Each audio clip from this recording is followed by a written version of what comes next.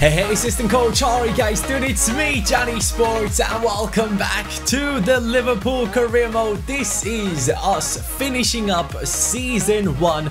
We will be doing a proper squad report, taking a look into the players. We will be doing the awards. I will let you guys know which players are actually turning out to be winning awards this year, and also we will be doing the forfeits at the end of the video. If you guys enjoyed Season 1, and it seems like you really have, that season finale did incredibly well on the channel, go ahead and hit that like button on this video as well, guys. That would be very much appreciated. You guys have been asking for a video where I do awards for a very long time, and now the time has come. So, as you guys remember, we have won the Premier League with only a 3-point gap to Spurs. It turned out to be quite an intense season towards the end, and it was a lot of fun to play.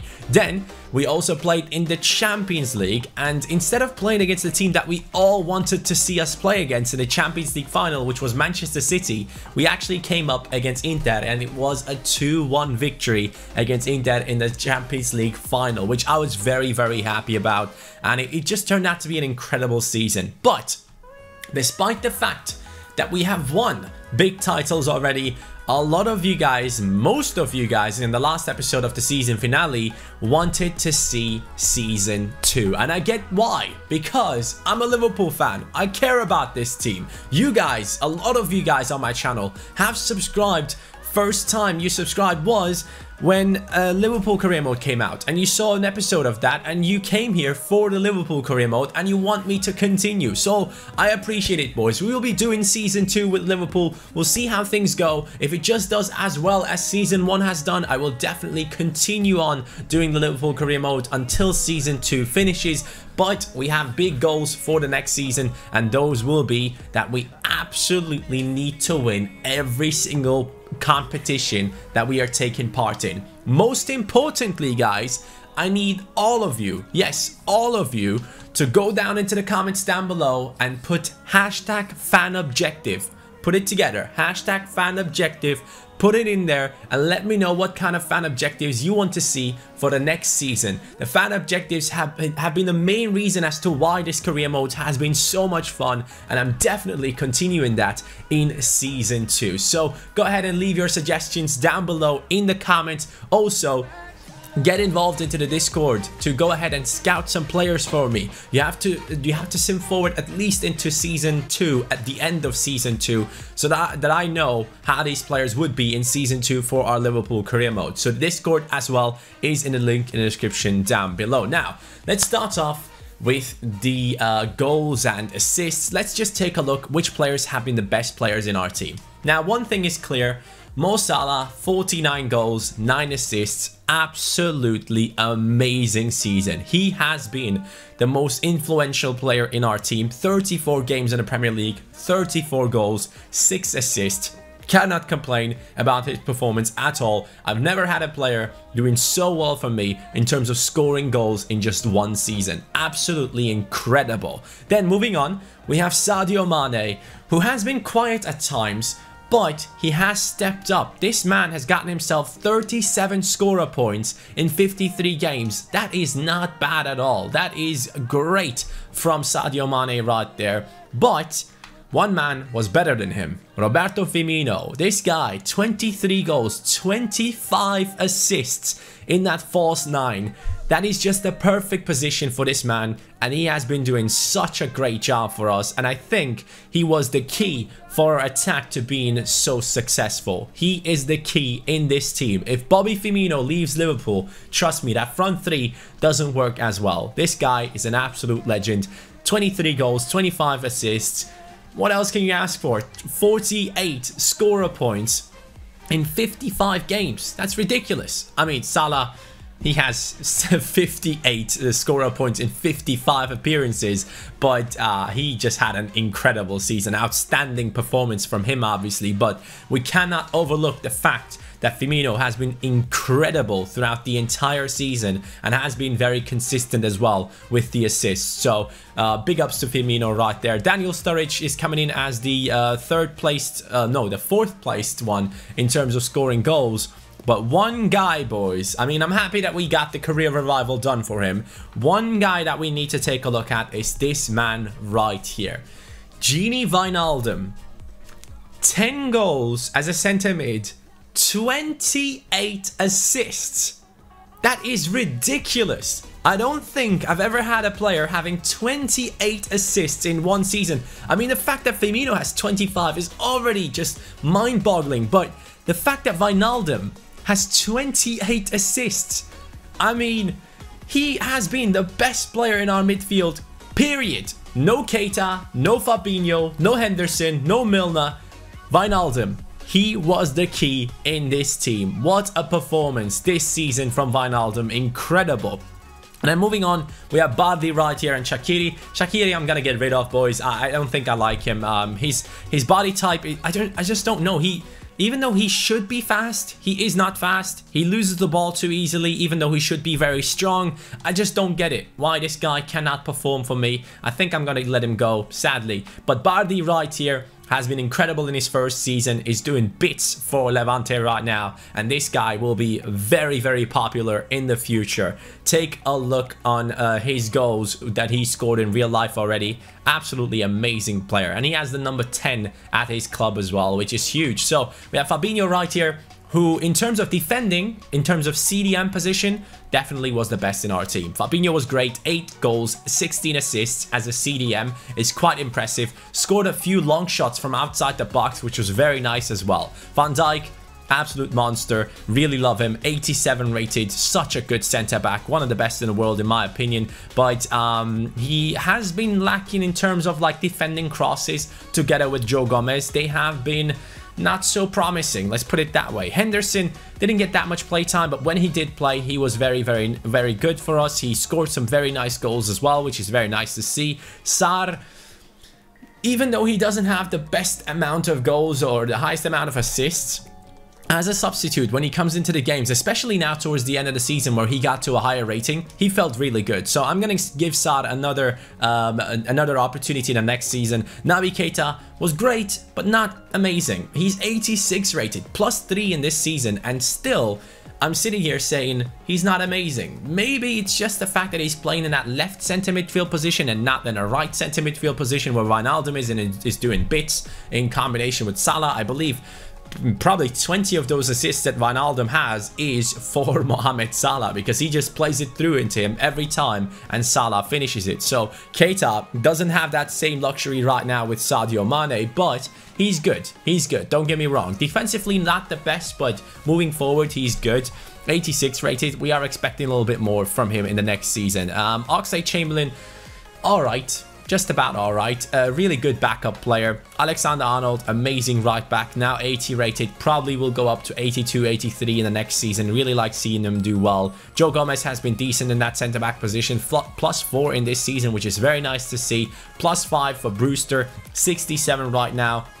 Robertson was a huge issue throughout this whole entire season. We have been struggling with him big time, but I kind of feel like I kind of feel like he has deserved to remain in the starting lineup. We brought in Mendy as competition. We didn't bring in Mendy as replacement for Robertson. We brought him in to let Robertson know, all right, you have competition. When you mess up, we have someone coming into the starting lineup. And Robertson did really well. And he started to get to headers. It just impressed me a lot. I think the last touch of the Liverpool team in this season was when Robertson headed the ball. So maybe there's a bright future with Robertson. In terms of moving forward and crossing the ball, he's great. We need to do that a little bit more often. Only 4 assists in 49 games is a bit low, but we also don't really have the tall guys ahead who can just go ahead and score a lot of headers. But right here we have Kent moving up by +2, Solanke +3 right there. Not the best of performances from some of these kids, but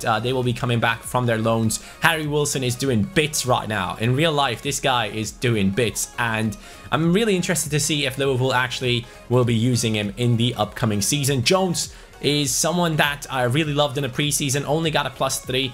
So now, boys, we can go ahead and take a look at the awards. I think, for me personally, the best player of the season has to be Mo Salah. There is no way anyone else deserves to have the Player of the Season medal attached to him than Mohamed Salah. Absolutely incredible stuff from him. He has been the main man in this team, and in the background you can see a couple of clips of him performing well. I cannot say that any player in my team has performed better than him. Any other player has not been as clutch as Mo Salah has been. Mo Salah was unbelievable. 49 goals in a season. How can you pick another player to be player of the season? I guess Firmino would be a very close second because he had 48 scorer points in 55 games. Firmino was incredible, but I would have to say Salah is the #1. Sometimes you just have to give it to the guy that scores the most goals, because that is what wins you games most of the time. But then, moving on, I would have to say the most impactful player in my team, the guy that had the most impact on the team when he was in a starting lineup, has to be Wijnaldum.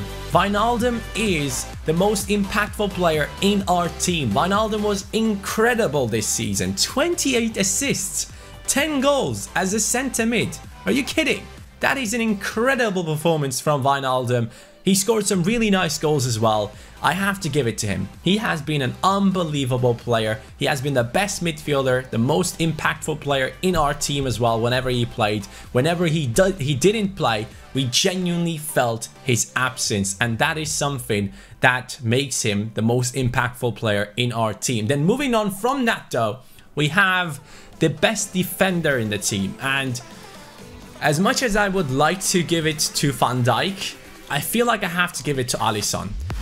Alisson has made some incredible saves. Yes, at times we had moments where we were thinking, you know what, Alisson is not good enough. He's making a few mistakes here and there.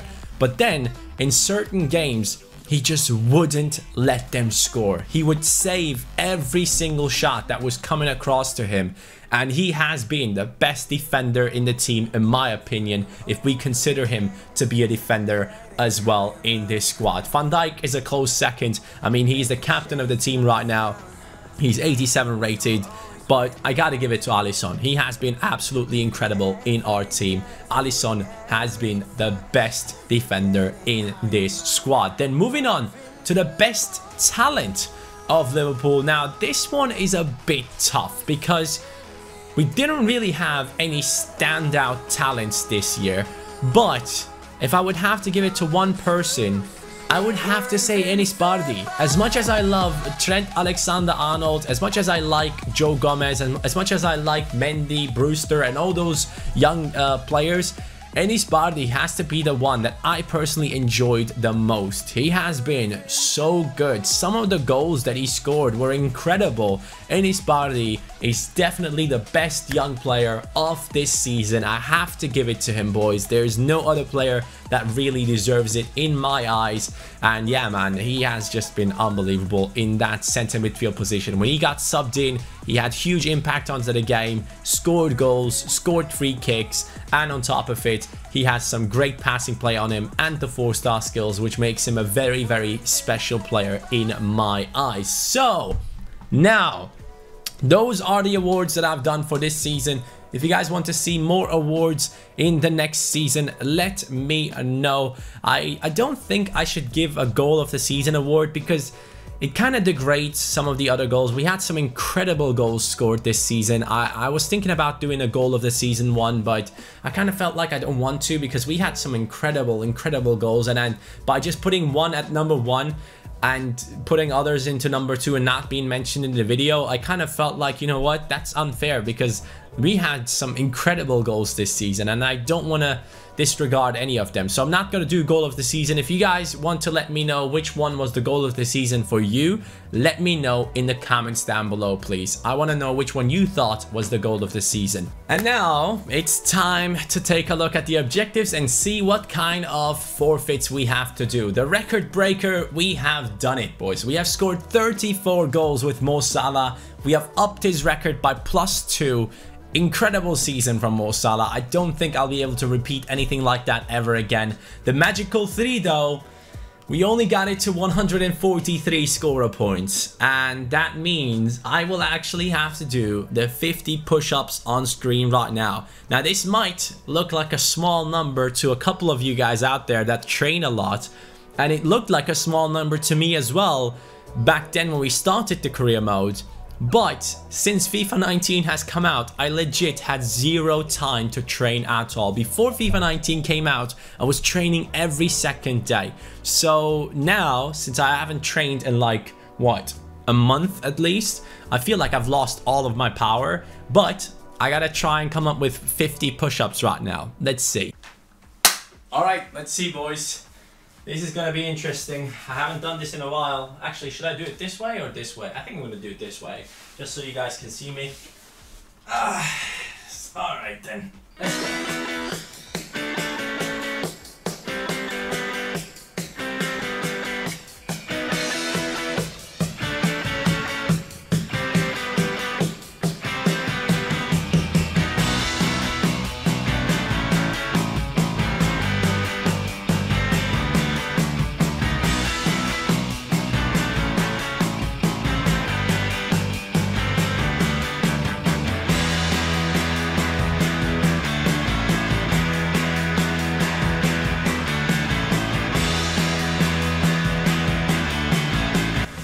Shit. I don't even know how much that was. Woo. Hold on. I'm gonna continue.